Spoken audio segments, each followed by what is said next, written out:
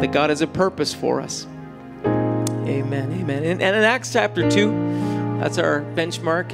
I'm turning to Acts 6, but let me give you a little background. There are thousands that are added to the church when Peter preaches the message in Acts chapter 2. In Acts chapter 3, there's the healing of the lame man at Gate Beautiful, and God unlocked supernatural gifting, and it wasn't just for while he was on earth, but releases that power and potential to the disciples. And even Peter's shadow passing by, Scripture says, causes healing to happen, and there's great stir, and there's miracles, and there's signs, and there's wonder. But great miracle calls for a great help.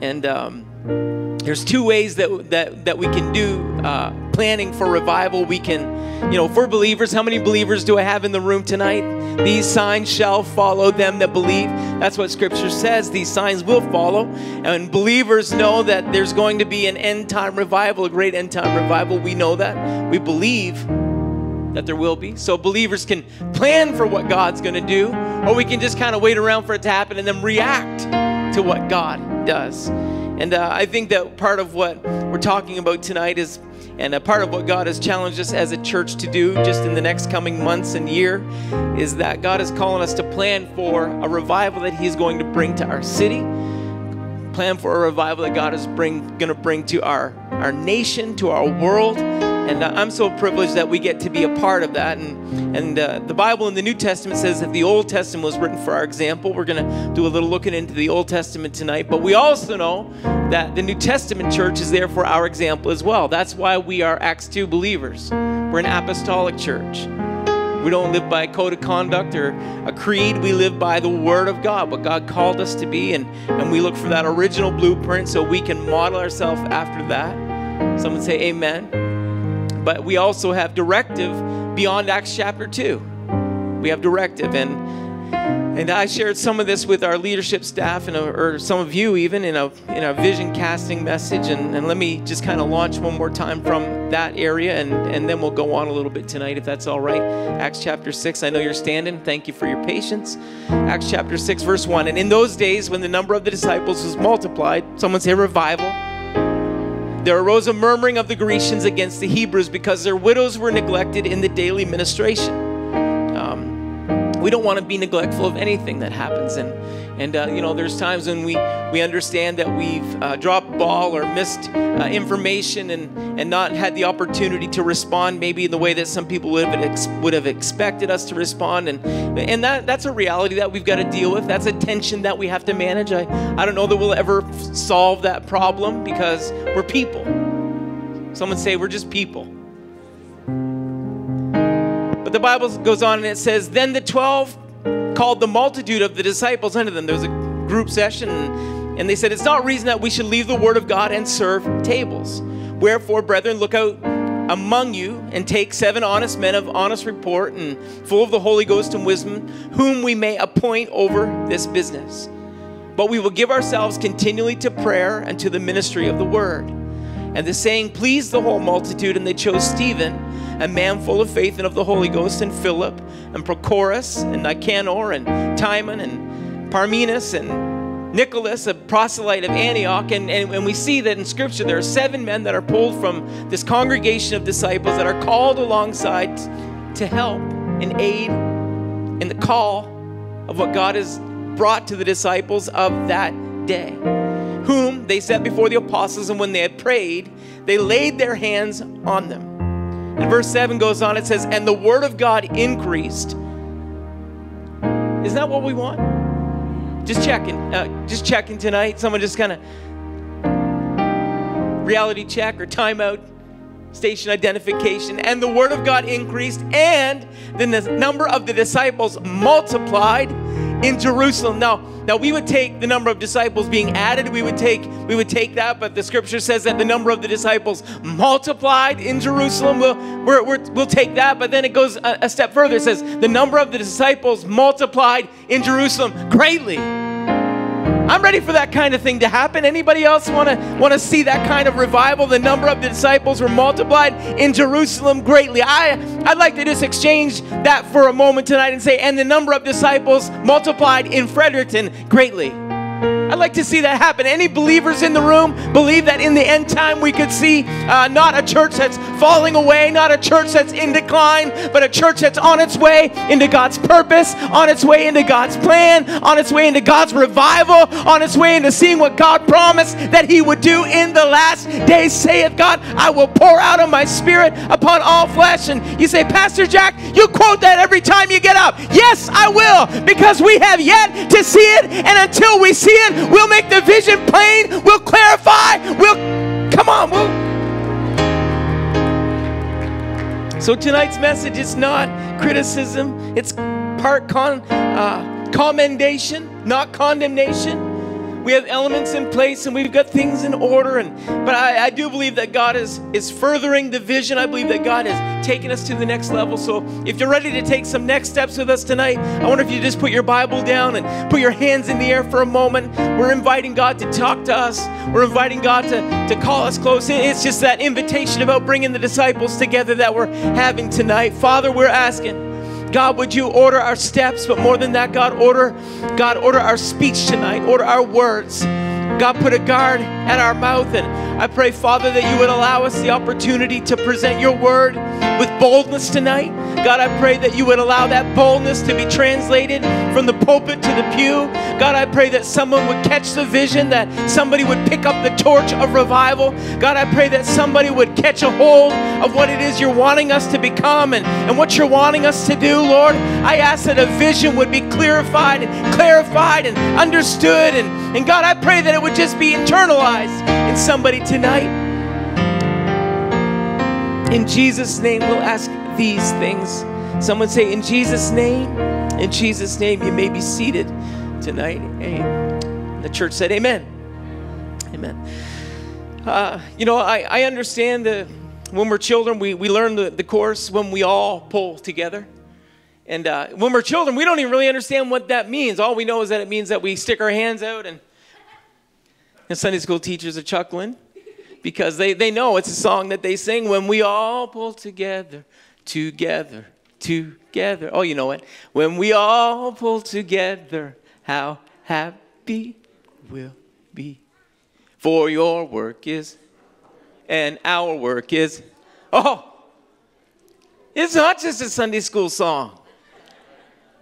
It's a great lesson to learn by. It's a great lesson to kind of internalize so that later when God calls us and God plants us in a place, that it's not just a song, it's not just a nursery rhyme, it's not just something we learned when we were children, it's something we get to live when we're part of God's family, when we all pull together. And I understand in finances, some people will never invest unless they're the owners. Some people have been burned, and some people have been hurt, and some people are just very cautious and careful. And how you run your finances, that's your responsibility. But can I just remind everybody that this is God's church? That he has purchased this church with his own blood. This is God's church. So none of us can kind of sit back and say, well, we're not going to invest because we're not the owner tonight, because he owns this church. This is his church. He's purchased it. But he's very intent on people having the responsibility of running his church. He's given us the responsibility to be a church in this end time. And I thank God for the privilege of being a part of all of you and for what God has called us to do. That is a great and a tremendous privilege. But we get to do this together. Yeah. Glory. Going to be a little trudge here. John chapter 10 outlines two different levels of leadership. Verse 11 says, I am the good shepherd. So we have one level of leadership. The good shepherd gives his life for the sheep. But he that is an hireling, and not the shepherd, whose own the sheep are not, sees the wolf coming and leaveth the sheep and fleeth. I like to say it this way. The hireling sees, leaves, and flees. Sees, leaves, and flees. But that's what the hireling does. And the wolf catches them and scattereth the sheep. The hireling fleeth because he is an hireling and careth not for the sheep. But I do believe that God has put people in our our environment, that God has put people, let me say it this way, in our community, in Capital Community Church, because they're not a hireling. It's not about a hireling spirit. It's not about just kind of going through the motions or going through the activity or observing what's happening and then just kind of applauding when things go good or criticizing when things don't. I'm telling you that God has allowed us all to become a part of this, not just to be a hireling, but so that we can all have the heart of the shepherd. The heart of the shepherd is for the sheep. The hireling, when he sees that wolf, he just sees the wolf and he leaves and he flees. And we see the pending result that the wolf catches them and scatters the sheep. But on the flip side of that, we have this responsibility and we have this opportunity that if we are shepherds of the flock that God has allowed us to be a part of, if we have a shepherd's heart, that when the wolf comes, we're not going to leave and we're not going to flee, but rather we are going to bind together. We're going to build a protective wall. We're going to become a part of that hedge that Pastor preached about on Sunday night, that we're going to be part of that protection that God erects to say, not here, not now. This is God's church. This is God's plan. There's a revival coming to this church. There's a revival coming to this city, and we're going to be a part of it. So enemy, when you come in like a flood, the Spirit of the Lord is going to raise up a standard against you, and we're going to be part of that standard that God raises. We're going to be a part of that. We have a flip side to that the wolf doesn't have to just kind of demoralize and destroy the church, but rather we can become somebody with the heart of a shepherd and not flee and put the devil on the run instead. That's what I'd like to see. Rather than the hireling fleeing, I tell you what, I'd rather see the tail of the devil going that way and the church rising up in authority and the church rising up in power, and we get to be a part of that in this end time. So we have two different levels of leadership as our option. We can be a hireling or we can be a shepherd. Owners risk their lives to protect the sheep. They do. The shepherd protects the sheep, and that's our challenge tonight. And some people you've already kind of checked out because you said, well, that's your job. Not my Not my job, not my responsibility. It is. Can I just say it is? I'm not condemning anybody tonight. I'm not here to criticize anybody, but it is your responsibility. Somebody say it's my responsibility. Thank you.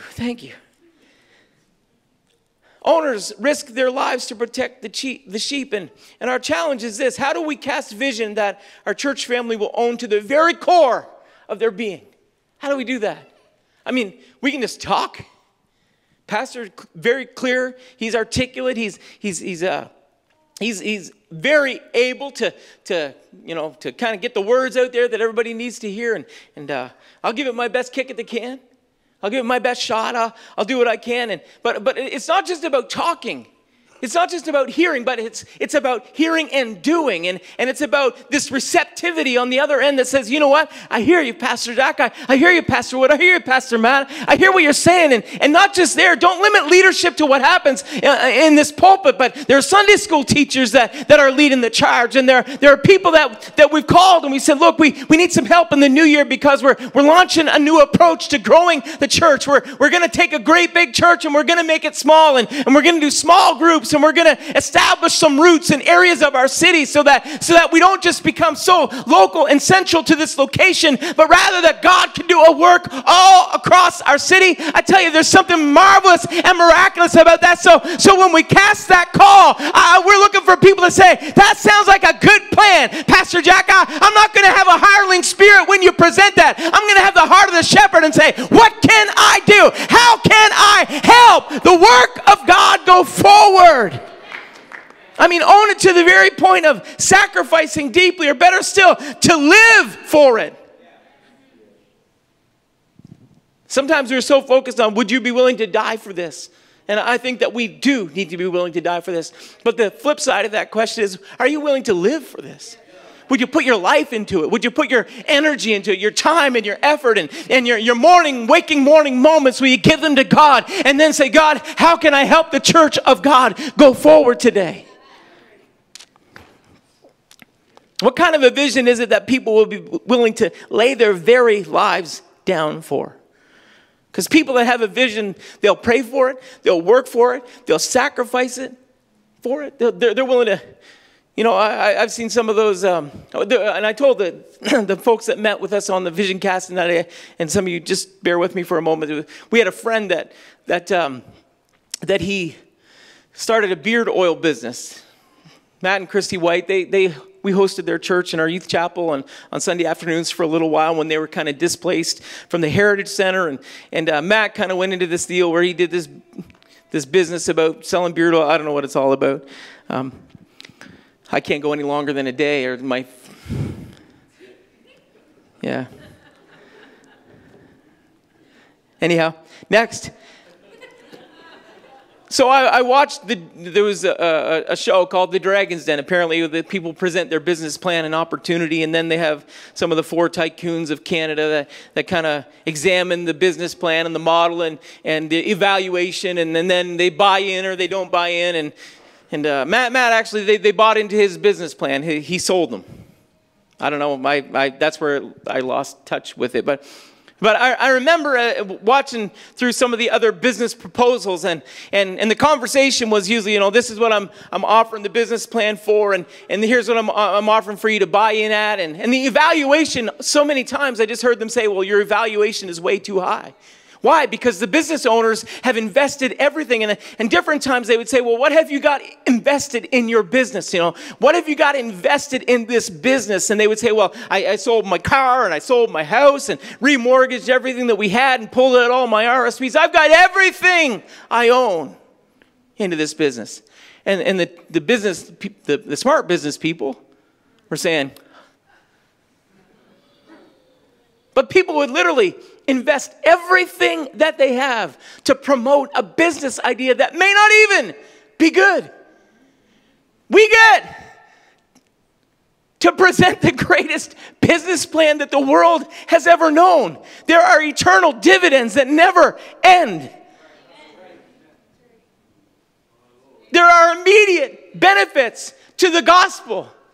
The Great Commission is an immediate return. It pays you back instantly the moment you're buried in His name. You come up a brand new creature in Christ Jesus. The moment that He fills you with His Spirit, He puts the power on the inside of you to lift you out of a world full of sin, to be part of the church that He's going to rapture someday. I'm telling you, it's great payback. We get to sell the greatest business opportunity the world has ever seen.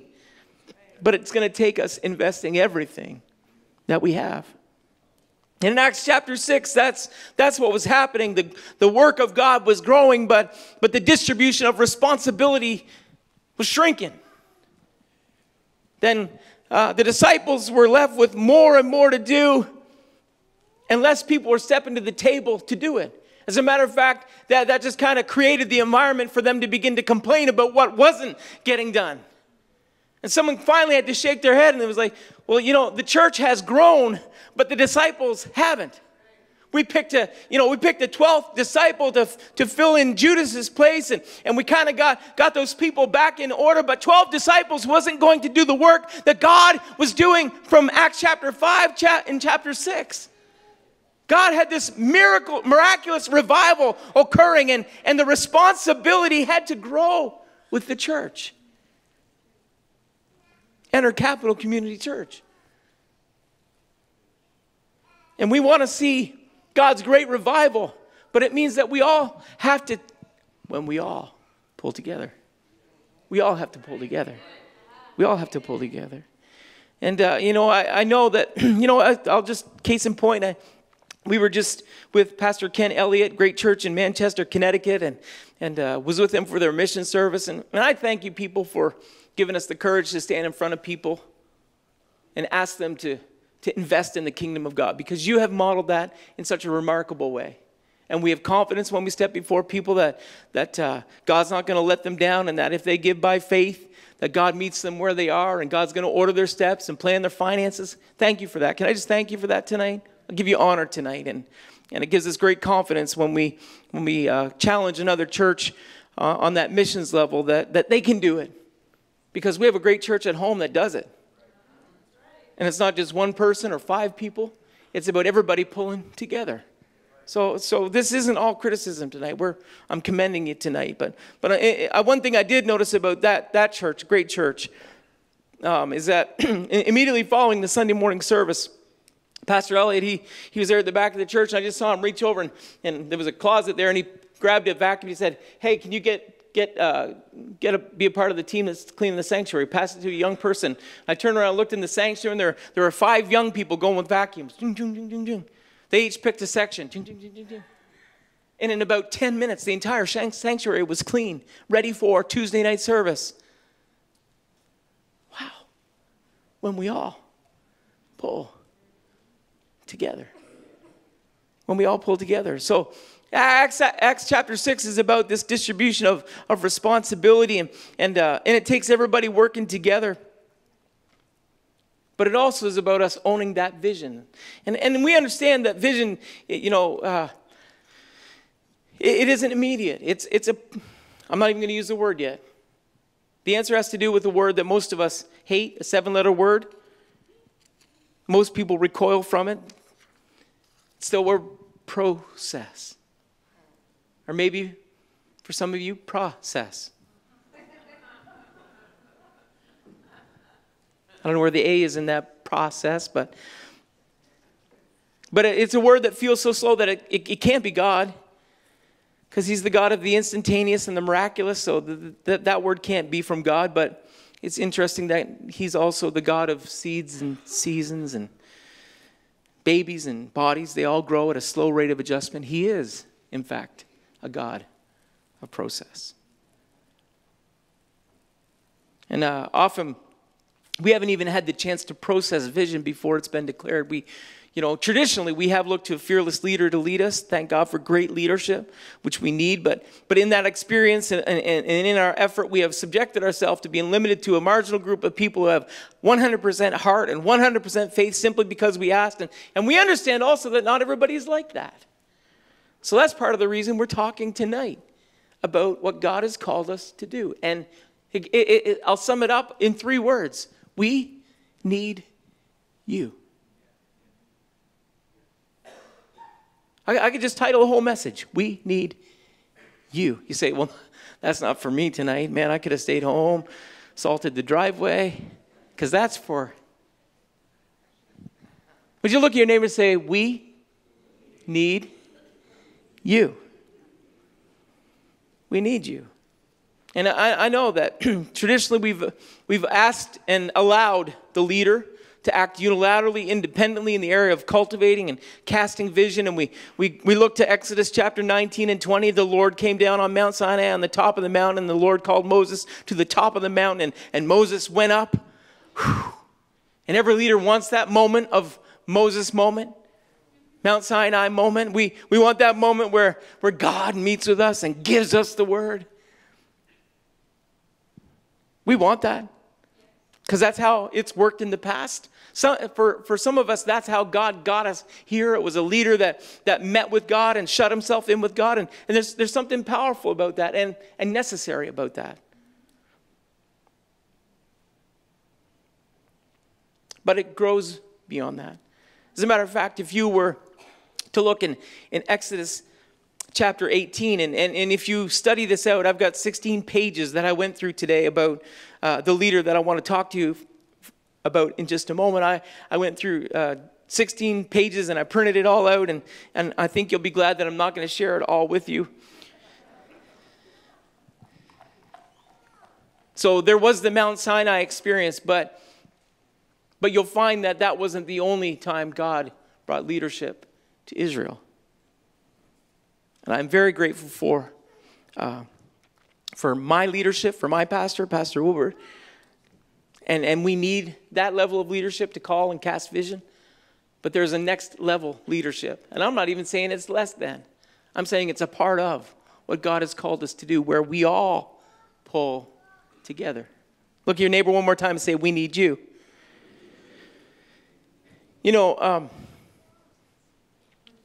Sometimes I think when we only take those moments and present vision personally, that we never allow people to own the vision because they aren't part of, what's that word again, that 7-letter word? All right, I knew it. Process, thank you.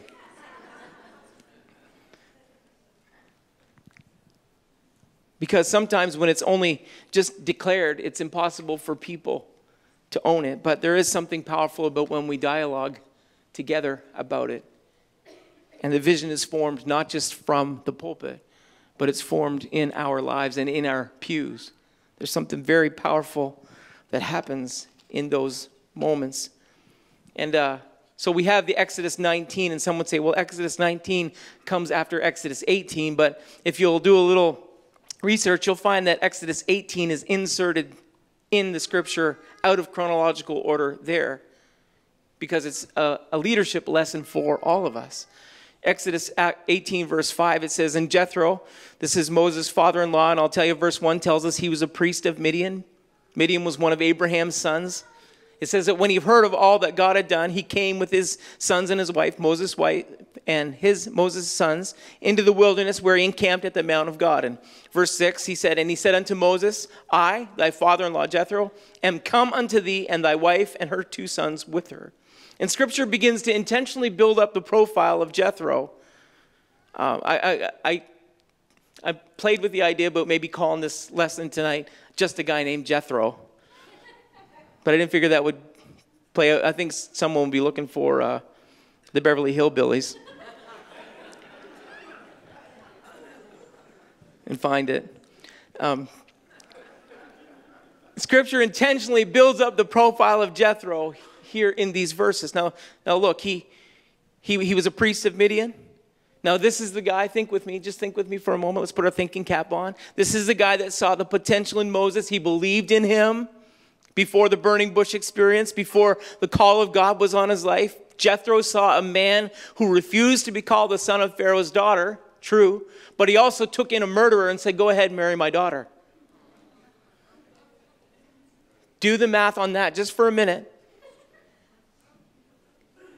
Jethro was the guy who looked past Moses' failings and said, I see potential. I see opportunity. I see the call of God. I see God activating his plan, and I see something powerful. And God's hand was on Jethro from the very beginning of Scripture, where Scripture begins to introduce us to him. And we see here in this verse that Jethro's heard about what God has done. And I would also add that Jethro believed that God could do that through Moses before anybody else did. Jethro saw that in that man, Moses. And Jethro then goes out to meet him in Exodus 18 verse 7. God's still building up the picture of Jethro in the scripture. It says, and Moses went out. Moses could have sat tight. He could have waited for Jethro to get to him, because Moses is the great leader. Moses has the thousands upon thousands of Israel to look to him. Moses could have just kind of waited for him to show up. But it says that Moses went out to meet his father-in-law and did obeisance and kissed him. And they asked each other of their welfare. And then it says, and they came into the tent.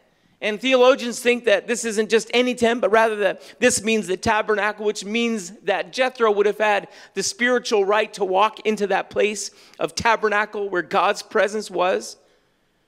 So he's not just your average father-in-law. I've got a great father-in-law.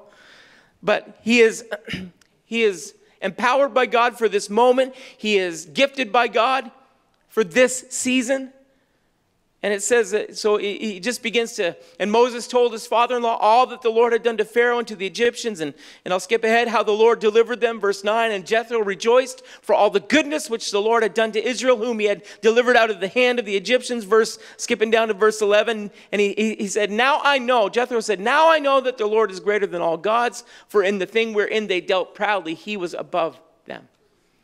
And Jethro, Moses' father-in-law, took a burnt offering and sacrifices for God. And Aaron came and all the elders of Israel to eat bread with Moses' father-in-law before God.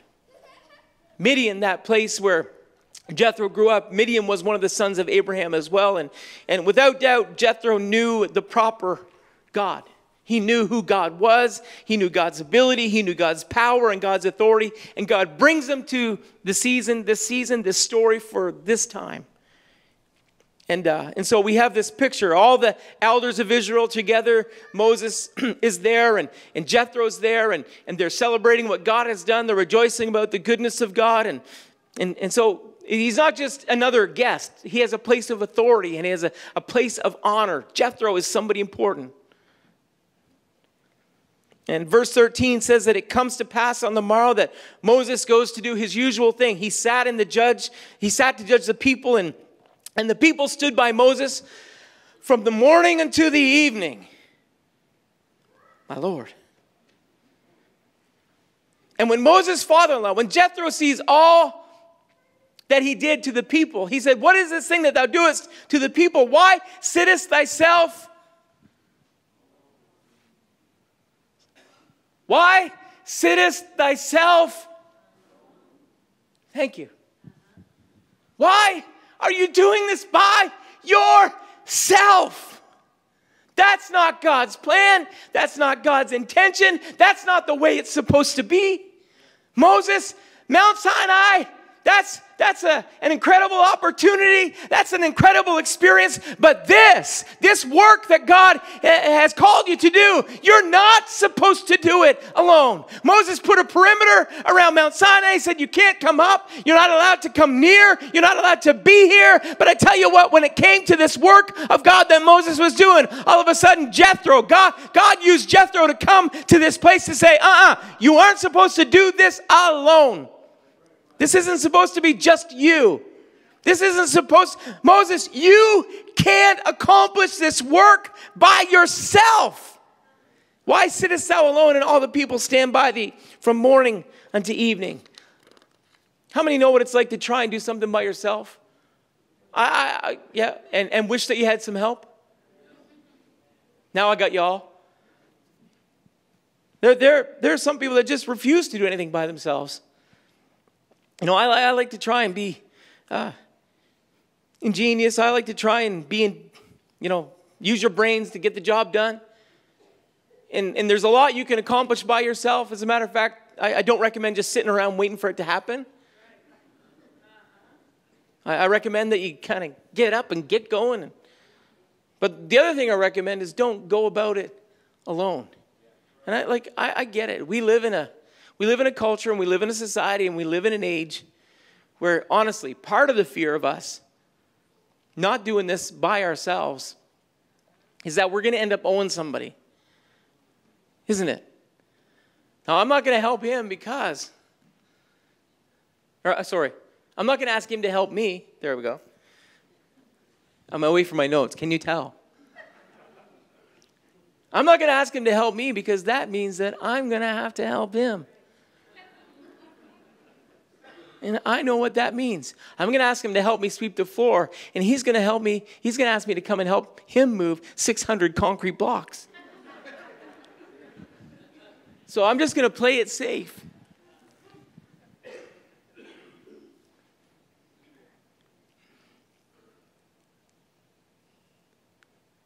So Moses, he's kind of, if you read through the verses, he may have a little ego problem at this point. I don't know, because he uses the word I an awful lot. But verse 15, it says, and Moses said unto his father-in-law, Jethro, because the people come unto me to inquire of God. Today's vernacular, because I'm the leader. Why? Because I'm the leader. He said, when they have a matter, they come to me, and I judge between one another, and I do make them know the statutes of God and his laws. And listen, and Moses' father-in-law said unto him, the thing that thou doest is not good. It's not good. It's not good that you do this by yourself. And he said, Scripture has just built us up this proper picture of Jethro so that we'll receive what Jethro has to say. Thou wilt surely, verse 18, thou wilt surely wear away both thou and this people that is with thee, for this thing is too heavy for thee. Thou art not able to perform it thyself alone. This thing is bigger than one person. This thing is bigger than two people. This thing is bigger than three people. This thing is bigger than 4 or 5. This thing is bigger than 20, 50, or even 100 people. This thing that God has called us to do is going to take everyone responding. Thou art not able to perform it thyself alone. Verse 19, now hearken unto my voice. I will give thee counsel, and God shall be with thee. Be thou for the people to Godward, and thou mayest bring the causes unto God. And thou shalt teach them ordinances and laws, and shalt show them the way wherein they must walk, and the work that they must do. We do this, check, we do that. But moreover, thou shalt provide out of all the people able men, such as fear God, men of truth, women of truth. We're not excluding you tonight. Hating covetousness, and place such over them to be rulers of thousands, and rulers of hundreds, and rulers of fifties, and rulers of tens. And God just breaks it down. There are some people among us that are rulers of thousands. And there are some people among us that are rulers of hundreds. And there are people among us that are rulers of 50. And then there's people among us that are rulers of tens. God has gifted everyone with a specific level of leadership. So don't get kind of sideways when we aren't at the level where we may want to be, but where God called us to be right here, right now. And serve in that capacity and pull together in that moment and watch what God begins to do. When 10 people work together with 10 people, guess what? We've got 100 people working together. That's a powerful church right there. What a powerful unit when 100 people work in harmony. When we all pull together. And then you got people that are with 50, and you got 5 of them, and you got 250 people plus the 100, and you got 350 people, and then you got people over hundreds, and then you got people over thousands. God has a plan for great revival if we will all pull together. Amen. Pull together. We can't, here's the key. If thou shalt do this thing, verse 23. If thou shalt do this thing, and God command thee so, then thou shalt be able to endure, and all this people shall also go to their place in peace. So Moses hearkened to the voice of his father-in-law and did all that he had said. Wow. If God said that, and I believe that God has said, and part of this focus for our new year is because we know, I think that God has grown us to this season. I don't think this is a hard right turn from what we've always been. This is a progression. Someone say process. This is part of the process of God leading us into this place. But it's getting to the point now where God's saying, start extending the tent pegs. Let's get ready because you've got leaders waiting to lead. And you've got people waiting to be a part of what I've called you to become. I'm getting excited right now. I'm excited about what God's going to do in this brand new year. I'm excited about how this is going to roll out. And when we begin to hear about revival reports coming in, why? Because people are working together. When we all pull together, how happy we'll be. Woo. So here's one of the keys. We can't do this for you. You need to engage personally. We can't do this for you. Why? Because God said this thing's too big for us. So we need people that are willing to say, you know what, I'll be a part of what God is doing in this. There isn't anything more important that you do in a week than this. That's right. We can't do this for you. We can't do it physically for you. I can't carry you. I can carry myself. We can't do it spiritually. You heard the call in the supernatural on Sunday night to prayer. Why? Because this spiritual level that God is calling us to. You can't have a couple people praying for you. We want to pray for you. We'll pray for you. And when we have a need and we have a call and when there's someone for the church to gather together, we're going to do that. But we all need to pray together.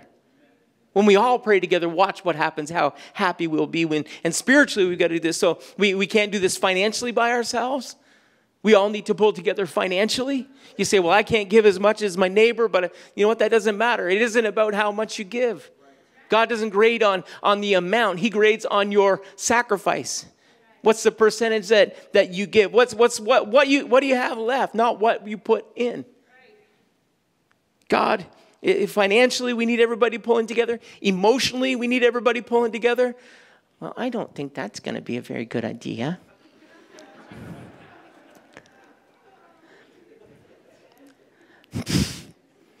I guess we'll just wait and see. I'll tell you. I don't know whose voice that is. Not mine. Come on, emotionally. What happens when someone just gets a little bit excited about some change and transition and say, you know what, let's give this our best shot. I believe that this is going to work. I believe there's something behind this. I think if God thought it was good and we thought it's good in the natural and in the Holy Ghost, we think it's a good idea. So let's get behind it and push and watch what happens when we all pull together. Watch what happens. How happy we'll be. We got small groups that we're kicking off. Someone say, yes. Yeah. We got construction in the lower auditorium that we need to do. Come on. When we all pull together. Huh. Now, if I know what's going to happen, I'm going to show up one time. And I'm going to be there for the next 9 months. Maybe. No, but when we all pull together, guess what? The workload gets lighter. The responsibility gets surrounded, and people bear that load together. We bear one another's burden. And I think that we begin to become the body of Christ working together. Your hand isn't out in the yard working all by itself. You got to carry it out there to shovel that snow. Guess what? When we all work together, you've got gifts that I haven't got. You've got abilities that I don't have. Your neighbor is able to do some things that you can't do, but you can do some things that your neighbor can't do. So guess what happens when we all show up? All gets done. It all gets done. I'm excited. I'm excited about the plans that we have. And the pastor's going to be bringing it to us, and it's a job that we can't do without you. Every church needs the backbone of its body to accomplish the task that it's called to do. Every church does. Or else it just goes into decline. So we've got construction, we've got prayer that we all need to pull together in, the vision that God is casting for us. Right now, we all need to pull together. And there's something powerful about when we all pull together. When we all pull together. Ryan, you can come back to the music. I'm getting ready to close tonight. And some of you have heard some of this already, but on behalf of many of you, we have initiated a process of analyzing our activity and dissecting our calendar and processing our attendance and looking at numbers and crunching ideas and separating the meat from the bones in meetings. And we're trying to create a better picture of what we are so we can paint a better picture about what we need to become. And sometimes that's hard because we have to truly analyze what we're doing. And we have to measure its effectiveness. And how do you quantify ministry? You can. But the Lord leads us and God guides us and says, here's the next step to take. And that's hard for leaders. That's hard for me. Because sometimes I say, well, I can go faster alone. But what Jethro say? It's not good. I can go faster alone. I can go way faster all by myself. Anyone ever done a sack race? Case and point. Brother Calhoun, say amen.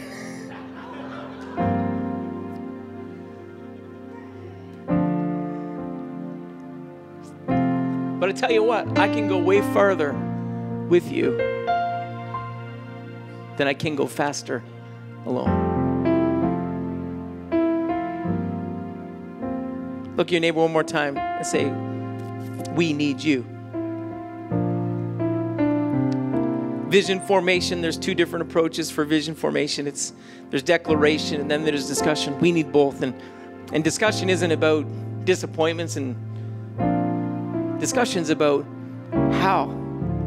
If we make a decision, that's a beautiful thing. We bang some stuff out in the boardroom, and I know sometimes people are processing. That's part of processing. It's people analyzing, and people saying, how is this going to work? And that's good. But by the time we get to hear, like December, about what we're doing in January, here's what we need. Let's do this. When we all pull together. Here's a question I asked those that met on the vision casting night.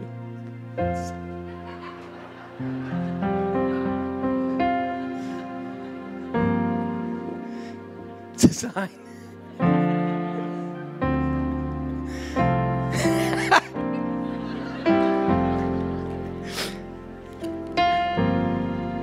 Oh, the sound room is scrambling when we all pull together. Here's the question. What does God want our church to look like 5 years from now? I'm not sure that's part of it. Oh, man. Can we stand? And ignore the light. What does God want our church to look like 5 years? Someone say our. Not mine. Not pastors. Not some brand or identification. But what does God want our church to look like 5 years from now? That's the question. People overestimate what they can do in a year, but underestimate what we can do in 5 years. I believe that God can change our community, change our city in 5 years. I believe that can happen. We're changing some structure and we're changing some schedules, and some people, maybe you won't like it because some people, change is hard. But come on, let's all pull together and let's see what God will do with some adjustments, with some transition, with some change. And when God shakes up the comfort zone, when he just kind of stirs our nest up a little bit, maybe it's so that we can soar into a brand new place that we've never been before.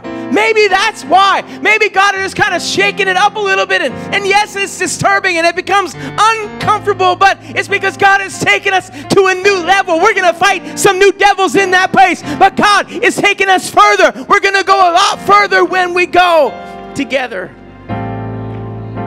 Come on, this Capital Community Church, God is calling us. We're asking people to open your homes and create a strong bond of community in our church family. We're in the process of making a great big church small because we need connection and we need community. So we need all of you to buy in when we all pull together.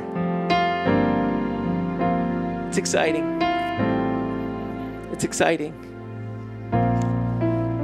It's exciting. I have a few pages, but I think that the message is there, and I feel that response. I feel that giving back tonight. The vision tonight is about involvement. Become a part of what God is calling us to do. Just turn to your neighbor one more time. Say, when we all pull together. Let's pray. Father, I thank you for the work that you're doing. God, I give you great praise for the heritage and the history that we lean on and we look back to. God, I thank you for doctrine, that anchor that holds us. And God, we aren't moving one millimeter away from anything that we believe doctrinally. But God, as we make some changes to extend the borders of involvement in our church community. God, when we invite leaders to that place that you've gifted them to become, leaders of 10 and leaders of 50 and leaders of 100. God, leaders, I believe, of thousands in our congregation right now. God, that you're going to direct us, you're going to order our steps. I pray, God, that as you bring Jethros into our lives to cast vision and bring course correction, God, I ask that we would respond, because this thing is too big for any one of us. And so, God, I pray that people would feel the burden. God, I feel that people would feel that vision that we sense, that we see in the supernatural and make it a reality in the natural. God, I thank you for that call that we sense to become what you want us to be. Let us be an apostolic church in an end-time age. God, I pray that we'd be holy and righteous. God, that our garments wouldn't be spotted with sin. But God, that we'd be that bride that you're coming back for. But God, I believe that you want this church to be bigger, because that means more people are a part of your kingdom in the end time. And God, I give you thanks for that. I thank you for every heart that's signed up, God, not just for people that are observing, but God, I thank you for shepherds' hearts that are in this room tonight. I ask that you'd lead us, God, as we prayerfully consider what you are calling us to do. I pray that people would pray with us, and God, that you would divinely ordain the steps before us. God, let your word be a lamp to our feet, and God, be a light to our path. Holy Ghost, empower us and gift us, we pray. In your precious name we'll ask these things. And the church said, amen. Amen.